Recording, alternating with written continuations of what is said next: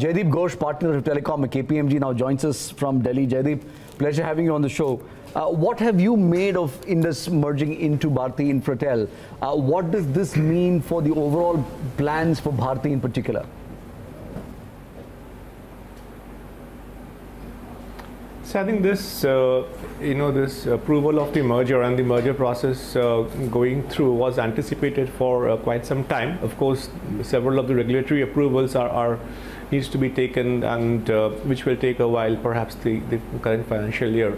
This, to summarize, and I was trying to cope up with the several numbers and statistics which our colleague was, speaking about in the last, couple of minutes when I joined you as such. So I think to summarize, because numbers have been mentioned, I think it makes ample sense for all the stakeholders, not only Bharti Airtel and Indus Tower and Infratel, also for Vodafone, Idea and Providence, both from purely, if you look at a financial investment, exit, that kind of strategy, as well as from an operational synergy and what makes sense for the business given the current situation where the telecom sector overall and the tower sector has kind of now reached here from where it was a few years back. So definitely makes ample business sense, as well as purely if one looks at it from a financial investment, it makes a lot of sense.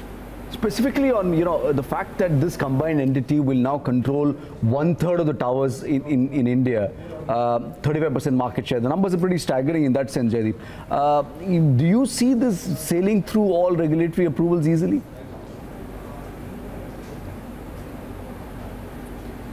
So I think, we have a similar issue, and last evening I was, on Bloomberg Quint with you, where the significant market power for the operator was, defined by TRAI as 30% share of the market, either by revenue or by number of subscribers, which of course for now has been kind of stayed by the appellate authority.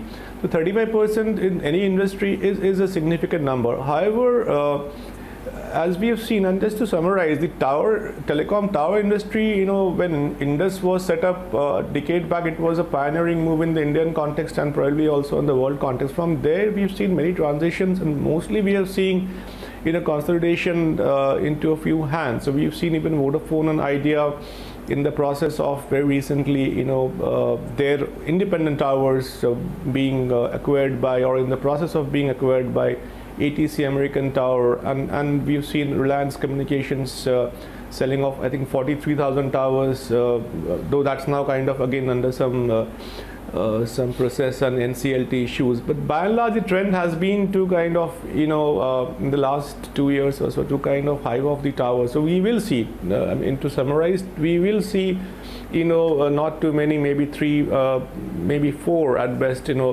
tower entities, either independent or operator owned, operator led, which is what the picture will emerge, which is similar to what the picture is in the global or Asian scenario. In terms of, I must say one thing, globally only 15% of towers, telecom towers, are held by independent tower companies. Rest 80% are held still by operator backed or joint ventures of operators. To that extent, we should see a similar picture emerging here, not more than 3 or 4 significant tower companies. So that should be fine.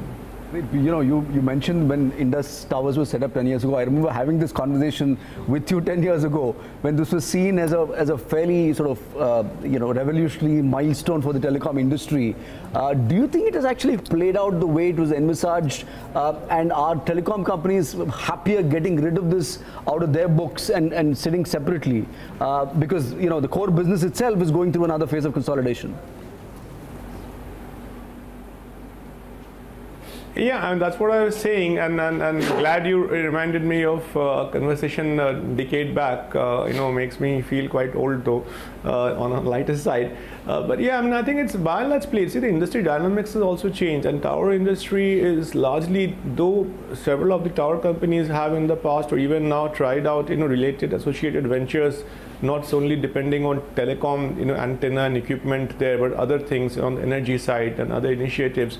But by and large, I think it's fulfilled, in my opinion, I think again the telecom operator, senior management may be able to give their perspective. I think by and large the perspective of hiving off even by Vodafone, Idea and Bharti Airtel a decade back to an independent, of course, operator-backed entity.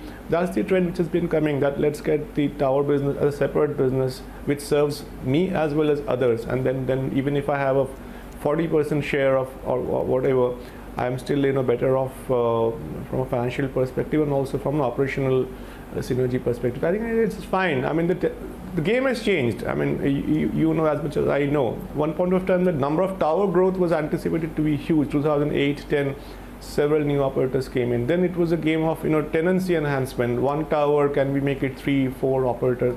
Now we have seen exits in telecom sector, mergers. Now the game is more on other areas in terms of loading and so on and so forth. And then we'll see some growth with the 5G coming and so on. So we'll see tower growth, but not what we saw those days 10 years back. Good talking to you, Jaideep. We'll leave it there. Thank you so much indeed for joining us with your views. Jaideep Ghosh from KPMG talking about the Indus Bharti Infratel deal and its impact on the overall telecom sector.